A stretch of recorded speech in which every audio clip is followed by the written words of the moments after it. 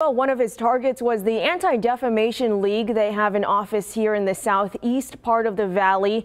I talked to a counterterrorism expert who believes this arrest is part of the FBI's attempts to be more proactive after a string of deadly attacks across the country. He said social media and the dark web can make it tougher to find these lone wolves. He was getting very close to becoming actionable, if you will. He was getting very close to operationalizing. A Las Vegas security guard is now facing federal charges. The FBI says he had materials to build bombs at home and plans to use those in deadly attacks at a local synagogue and gay-friendly bar downtown. They are not really hiding their views as much as trying to actively seek out those who have similar views. I got a hold of the criminal complaint against Connor Climo and went through it with a counterterrorism expert. They're motivated online, talking to others, and you'll hear some key words like it's time to act, and nobody's doing anything. Climo joined several white supremacist groups online and used encrypted chat apps like Discord.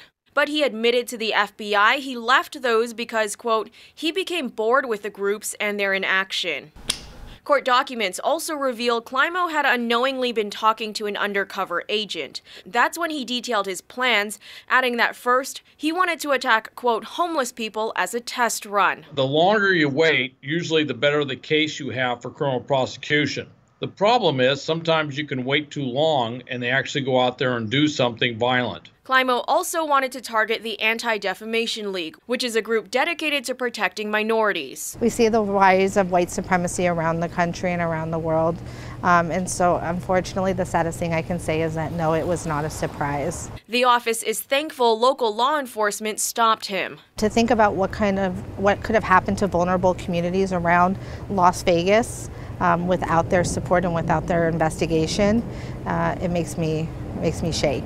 The ADL works with Metro to make sure local groups have safety plans in place. They say this was just a reminder to never let their guard down. We are here to secure justice and fair treatment for all. And, you know, at the end of the day, we are going to continue to fight bad hate speech with good speech. And at this point, so many different venues have been attacked. It's getting to be a smaller list of what wouldn't be attacked. But if you see somebody acting suspicious, don't just dismiss it, turn your head and walk away. You simply don't know. And as for Climo, he faces up to 10 years in prison. Tiana Bonner, Fox 5 News, local Las Vegas. All right, thanks, Tiana. Now, with the recent mass shootings and with Climo's threats, more special events are incorporating more of a police presence. Extra Metro police officers were on hand at tonight's AFAN Black and White party. It gave attendees an extra layer of safety and security in case a catastrophic event were to happen. Last year, we didn't have to have that kind of extra layer of security. There wasn't that fear. Unfortunately, because of the gentleman that was taken into custody and that threat, there is that heightened sense, that need for additional security and protection. And it feels really good. Now, this is the 33rd year AFAN has held its Black and White party to benefit Nevadans with HIV and AIDS.